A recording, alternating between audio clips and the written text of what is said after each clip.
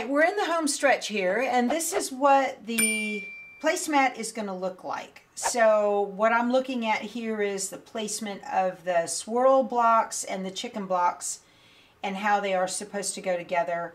So this looks like the little swirl has the hump on the top, so I need to pay attention to that. Or I could do it the other way. Either way is fine, you just have to decide which way you like. So on the first block, I can either do the swirl up like this, or I can do the swirl. If I want to do the swirl down, I need a different one. So either way is fine. I almost like the swirls going up instead of down. What do you guys think? I like it up. I think it looks like a little crown. So I'm going to do mine up, okay? That's just personal preference, you guys. Either way is fine. But you want to make sure, if you're looking for symmetry, you want to make sure that they are the same and not like that. You know what I mean? So this is kind of what we're going for. Okay, and then the way we're going to put this together is in columns. So I'm going to sew this block to here, this block here, and this block here, and then we'll sew the 3 columns together. So that's the way I plan on doing. Sorry for the glare, guys. I got lights all over here so you can see what I'm doing. I want my swirly kind of facing up. And the way you would do this, I am using a cotton poly blend thread on my Brother PQ 1500 machine. I have a 7511 needle in the machine, and it's kind of an off-white. Let me get in real close so you can see what I'm doing. These blocks are designed, they're digitized, so that the corners of the stitch line match with each piece. All right? So regardless of what you've got out here, this could even be crooked, and it would not matter. What you want to do is you want to match the corners here with the corner of the stitch line here. And then let me get my little nerd clip glasses. Thank you to the lady who recommended I get these. Okay, they kind of clip in the middle like these, y'all. Oh my gosh, I love them. They live right next to my sewing machine. I'm never without glasses. So, on the back of the block, I want you to see this so you can get an idea. We're going to stitch, we're going to level up these blocks, and then we're going to stitch right on the inside, right inside that stitch line right here, okay? You don't want to stitch on the outside of it because then your seam line will show outside of your seam allowance. You want to capture this line of stitching inside the seam allowance. So in order to do that, we're going to stitch exactly right inside, like I'm going to run my needle directly next to that line of stitching right there, okay? So how you get these put together, I like that, going up like that, yep. So how you get these together is you're going to use a couple of pins, and I'm going to put the pin directly into the corner of the stitching. It is right there in the corner. Can you see the pin? Right in the corner. And then I'm going to also put it right in the corner on this block, right in the corner.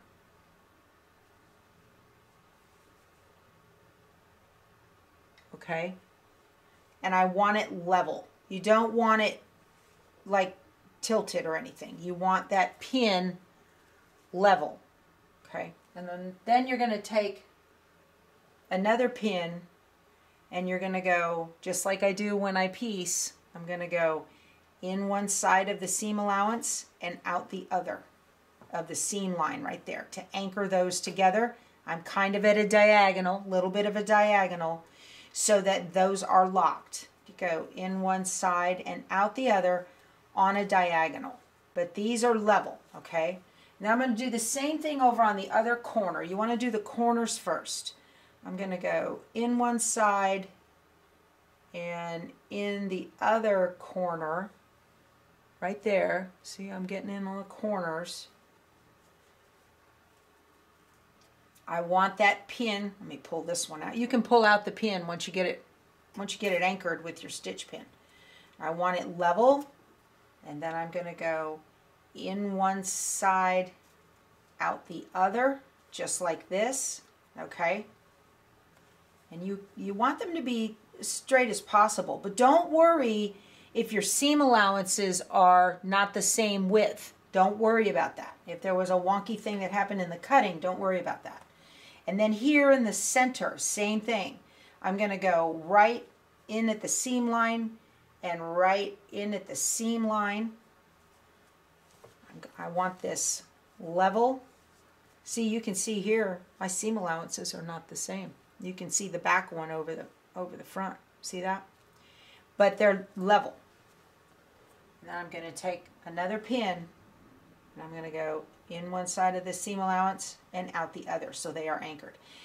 The reason you do this is so that no matter what your seam allowances look like, you're going to capture this seam inside of the seam allowance. You can even see here, see how they're not, this is wider. Don't worry about that. It doesn't matter. You do want it to be fairly straight, okay? You do want your edges to be fairly level. You don't want your block wonky. You don't want it wonky. Needle so that it's going to hit just inside that seam right there.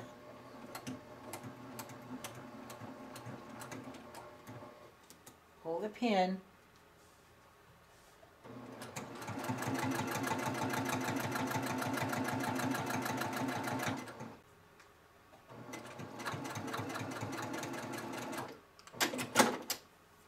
And if we did it right, we won't see any seam at all. See, you can't see that stitch line at all. That's exactly what you're looking for. And when you're doing quilt blocks, I would tell you don't press your seam open. But in this case, you do want to do that. You do want your seams open in this case because you want as little bulk as possible. So I'll press them open with my finger, and then I'll take it to the ironing board and I will press it very flat. You can probably even use a clapper. So this looks good. Now look how this happened here. I want to show you what you're after. See how this seam, it looks like one continuous line right there, okay? I'm going to do the other two blocks now. Anytime you make any of these placemats or table runners or tiling scenes, anything like that, this is the method that you'll use to make sure that you get your blocks as close to what the digitizer wanted as possible. Is you use the corners and the center seam allowances, the stitch lines, to get everything lined up properly.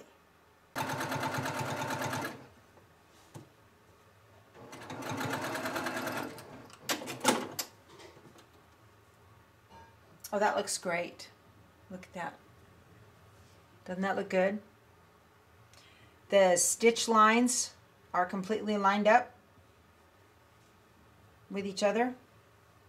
And no seam there, no stitch line where the two meet. That's exactly what we're looking for. That's how you do it. It's pretty simple once you get the hang of it to make sure that those are all lined up. But yeah, that looks super good. See, look here. Let me zoom in so you can see. Can you see the stitch lines there? Right in here. That's what you want. You want those buried inside of the seam allowance. That looks so good. One of the things I love about these projects is that there's no horizontal seams we have to match. It's not like we have got to get that nested right. So these are great. They're pretty easy to do when they're like that. Oh, this is so cute. Oh my gosh. Okay, so final one. This is such an easy one to put together. I like it. And I'm glad I did my little frilly the other way. All right. And if you can't get it right, like if you look, So like if I think I'm putting it in the corner of the stitching and then I come over here and look and come to find out I'm a stitch off, okay? One thing you can do is you can come in from the front side and put it right in that corner where you want it, right just inside that corner. Now you can see where it is, and then you can put your pin right next to it. And then it'll be fine. And then that'll work out, okay? In the center, I don't recommend doing this and not stitching and not pinning the centers. You might be sorry. You might be lucky, but you might have to take it apart. See what you're after? See how these seam lines look like one straight line? That's exactly what you're after, just like that. And I can see my seam lines in that inner fold right there. Okay, I am going to take it over to the ironing board and press it nice and flat. Now don't be worried about melting your thread. If you are using a good quality embroidery thread, they can take heat, no problem. Also, you need to make sure you're using a good quality stabilizer. It's taking the heat, no problem. It's not melting. And if you accidentally used a water soluble, which happens, don't use steam. You don't want to do that. You'll melt your stabilizer. So I have a little clapper here. Clappers are great. I'm going to turn this over. Now, I'm going to give this a good shot of steam and then use the clapper on it.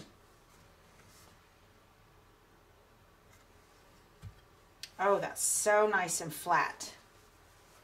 That looks so good. Nice and flat. That's what I'm after. This iron is a Sapporo 527 gravity fed iron. I've had it about 6 years. And I really like this. This is used by professional garment makers. And I really like it because it uses the solenoid over on the side. Ow, it's hot. It does not keep water in the iron, so it never ever makes marks on my fabric. And the steam doesn't go into the iron until I press the button. Okay, this is going to look great. Yep, this is going to look really, really good. Everybody's the same size, so that's going to look nice. Okay, back to the machine for the last 2 stitches. Oh, that looks great. Look at this. So my top edges are totally even, okay? My seam is completely captured inside of there. That looks great. Okay, so what I just did, when I cut this piece and I made a mistake, I didn't have a corner. I cut that corner off. So what I did was I took my friction marker, which goes away with the iron, and I extended this line out to here, and I extended this line down to here, and that gave me my point. So then I can put my pin right inside the point to mark it, and now I can see it from this side. There. And then I can put it here, and it's level. I tried it without doing that and it wasn't level. Now if you get to doing this and you find out you've got way more like on top than you do on the bottom, then put that side down to the feed dogs and let the feed dogs ease in the fabric so that you won't have any bumps or lumps. Bigger on bottom, you guys. That's a rule when you're sewing. Bigger on bottom. The feed dogs will take up some of the slack. So like here I've got a little line. I'm going to pull this too. I'm going to see if I can't pull it and make it right. All right, let's go.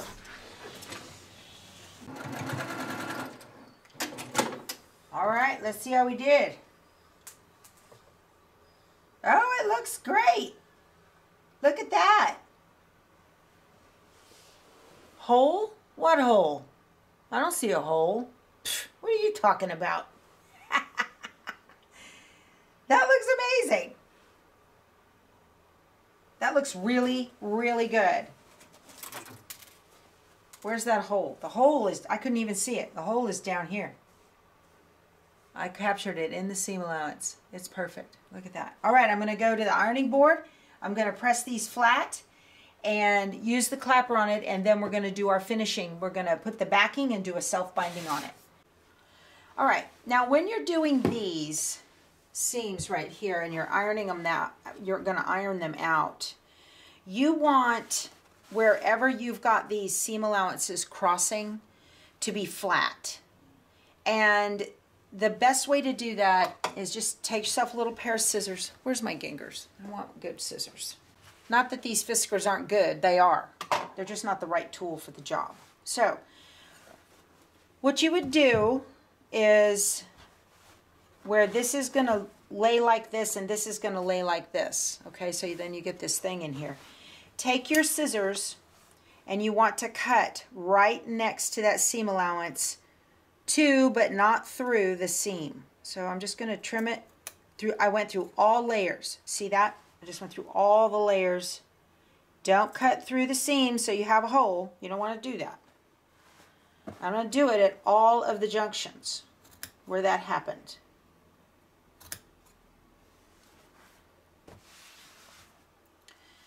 And that is going to make your placemat so happy because you're going to have room for those seam allowances to go, and they like that.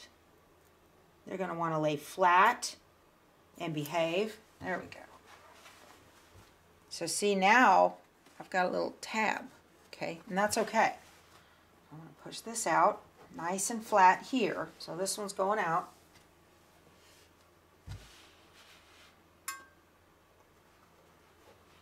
And then where the seam allowance goes, it's going to go flat that way. And then the middle part is going to be opened. Seam allowance is open. And then this one's going to be flat this way.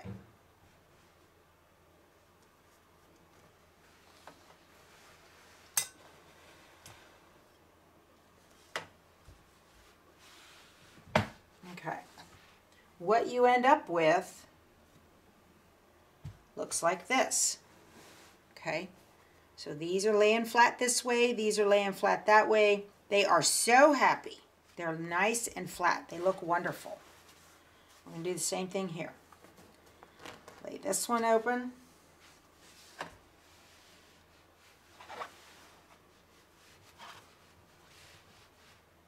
Let that one lay flat.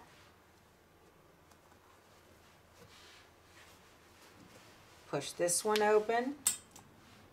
Anytime you're making one of these tiling scenes like this, and that's what this is, it's a tiling scene. You put a bunch of tiles together to make a design. So essentially that's what it is.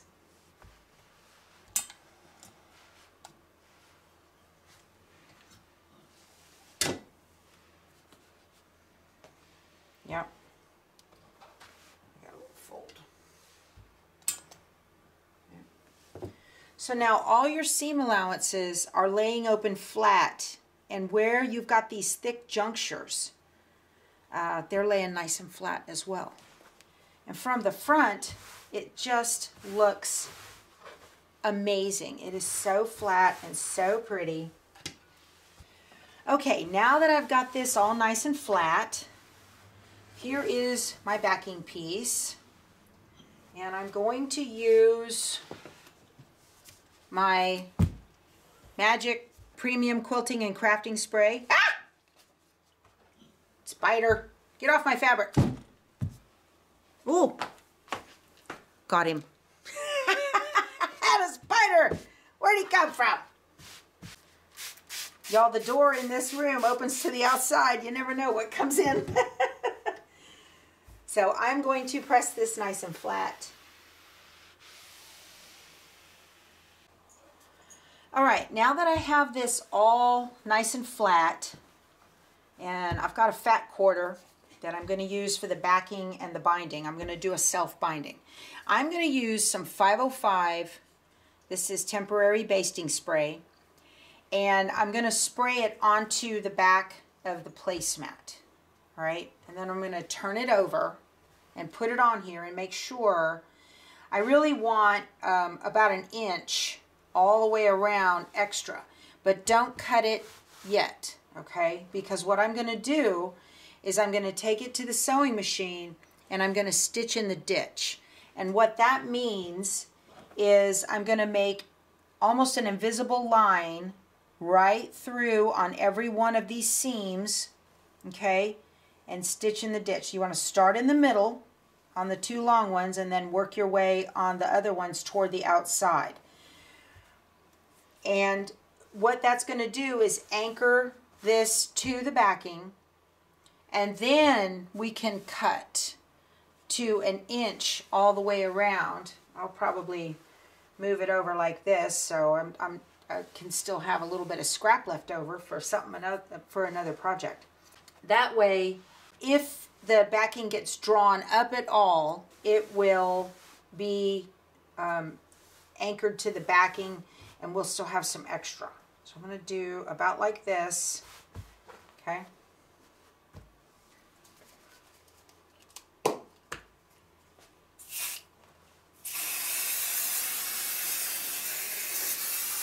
And that's fine, just like that. If the fumes are going to bother you, you want to go outside and do that. I got a crease that's bothering me right here. I hate that. Probably didn't need to do that, but now I'm happy. Okay. So now I'm just going to put this on right about here. I plan on cutting it to 1 inch, but I've got lots of extra, so if it wants to get crazy, I'm all right. I've got plenty. Start in the middle and smooth it out. I'm pinning, leaving plenty of room for the presser foot to travel on these seam lines. You don't have to use that basting spray. It's just very handy. Helps kind of keep things nice and smooth and flat while you're doing your pinning, but you don't have to if you don't have it. Or again, you can use a glue stick. There's always that too. And see the back of it, very smooth. No bumps or bubbles or ripples or anything like that.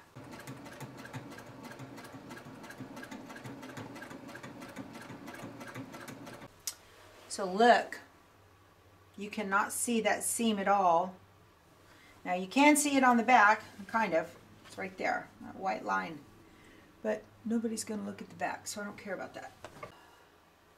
I'm going to take this over to the cutting table, and I'm going to trim this outside edge to 1/4 of an inch, I'm pretty sure. Then I'm going to trim the backing to 1 inch. I'm going to trim the outside of this to 1/4 of an inch. If I'd have thought about it, I'd have probably done it before I stitched on the backing. But I'm just going to take my seam ripper and get in here and then open these up. Just get back to that seam line right there. And then get the backing out of the way.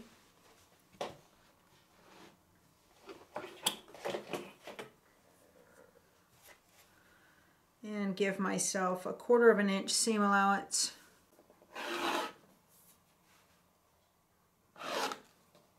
The reason I'm doing this is because when I fold up the edge of the binding, I'm going to bring it right to this seam line right here so you don't see it, this stitch line. And I don't want a big wide binding on my placemat. I want my binding to be more narrow. So that's why you can leave it at 1/2 inch like it is, and then you can give yourself a 1/2 inch binding. You do it that way. I don't want to. I want my binding to be a little bit more narrow than that. 1 inch away from the edge, and I'm going to square it up, making sure this line is here and this line is good. Yeah. So there's my nice, whoop, nice scrap piece there. See, you get these ripples. That always happens. You didn't do anything right or wrong. It just always happens like that. So that's why you want to give yourself a little bit of extra space when you're stitching the ditch, so that if it ripples, you've got room to work with the excess and ease. Okay, do it close down here to you. Fold it in to the edge, okay, and then fold it up and over. So it looks just like this. What I have here, this is a piece of cardboard from a Blink outdoor camera box that we got in the mail. I trimmed it to a 45-degree angle, and that way I can flip it either direction, and I can use that 45 to help me make my binding corners. The first thing I want to do, this is Steam-A-Seam 2, and it's the 1/4 inch. So I prefer the 1/4 inch because that's the width I have here. And I'm just going to take it out. I guess I'm going to do the long edges first. Okay, fine, whatever. And I am putting the edge of this right on the edge of the stitching. I hate fiddly stuff. This is definitely fiddly stuff. All right. So I'm pulling the paper off. There. Okay. Now I'm going to fold this up. Y'all can make your own 45-degree templates. Just get a cereal box, Kleenex box. Any kind of cardboard will work. And I'm just folding the edge of the fabric, backing fabric, up to the edge of the placemat.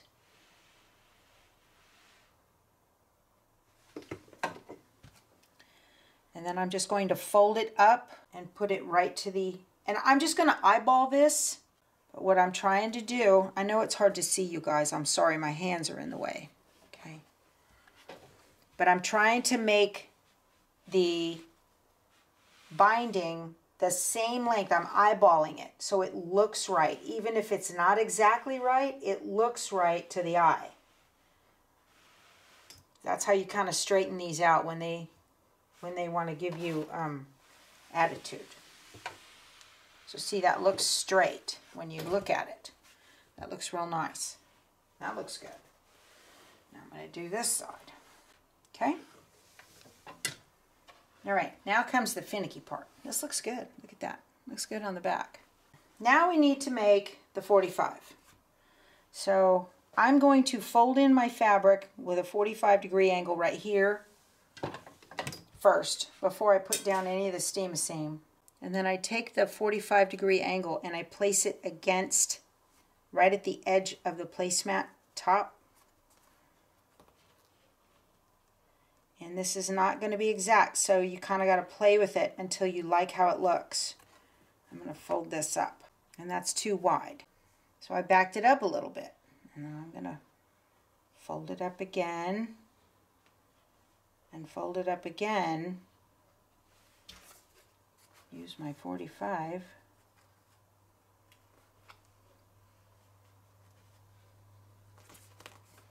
Pull that out. That looks a lot better. That gives me a really nice point. So what I did was, and I had it folded where this piece was folded all the way up flush to here, and that was too wide and I got a big gap. So I backed it up a little bit, like a 1/4 inch, okay? And that, when I fold it up, gets better. You always want to test it with a fold first before you put any sticky on there. I'm going to do the same thing here. I'm going to fold this kind of short to the edge of the placemat. I'm going to put my 45 on here like this. Fold this up. Ah, that's perfect. And that gives me a nice point on that one right there. Okay, so I'm ready now to fold this. So I can see how it's going to look. Now I only put the Steam-A-Seam on the placemat. I didn't put it out on the binding. And I'm going to take this over to my sewing machine and I'm going to do a blanket stitch to stitch it down. Oh, that looks really good. These things are invaluable, these little template tools. You make your own. Or if you've got one you bought somewhere, whatever works, you know. Look how nice that looks. See that corner? That looks great. Both of them do. Okay, then I'm going to go with my sewing machine and I'm going to blanket stitch this down. But that looks so good. Okay, so I'm going to show you real close before I finalize this. When you fold this up, fold it where you can see the back side of the backing fabric just a tiny bit. That's going to give you the room you need to make that 45 real sharp. Look at that. Perfect corner. See that? Okay. Now I'm going to take it over to the sewing machine and I'm going to stitch this down. They both turned out really nice. Love it. I am getting ready to use the blanket stitch to stitch this down.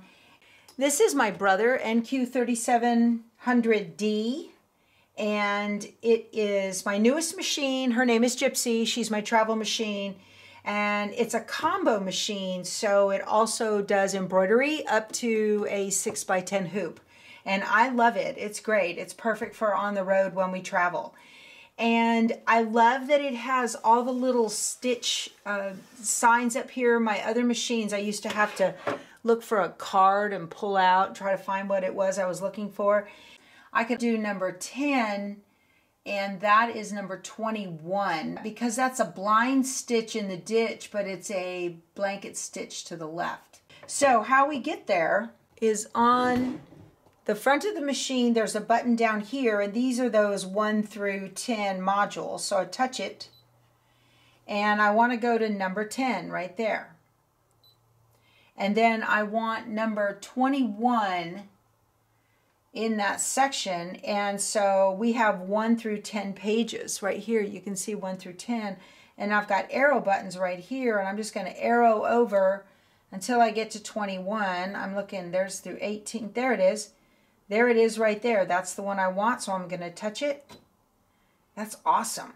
So it have a stitch width of 4.0, length of 2.5. It's good to go.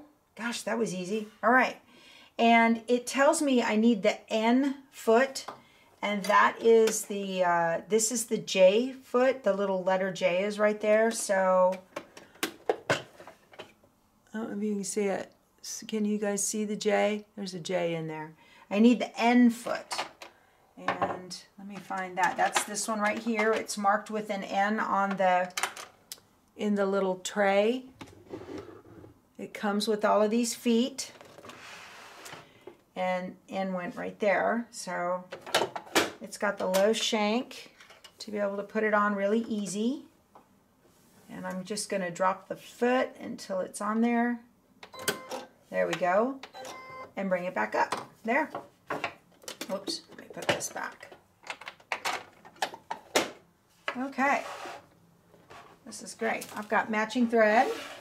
So I'm going to position the edge of the binding right underneath the needle. And I think I want the width just a little bit shorter.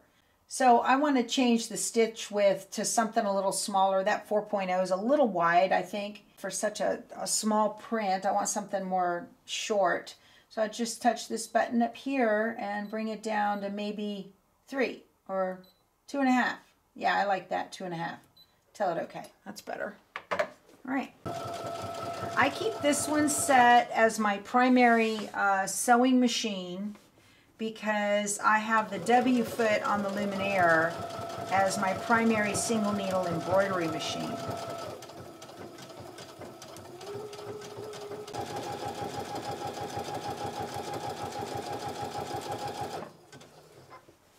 Oh, that looks so good. I'm so pleased with this. When you use that steam-a-seam to put this down, it holds everything so flat so you don't get any bubbles or ripples or anything while you're sewing. And at the end, this machine has what's called a lock stitch, and it's the button with a little tiny circle on it right there. And you can push it and it will just look like it's staying in place, but it's going to do little teeny tiny lock stitches because it won't go backwards using the blanket stitch. That's it. All done.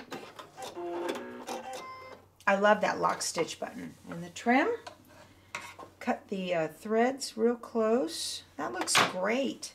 Oh my gosh, you guys, this looks so good.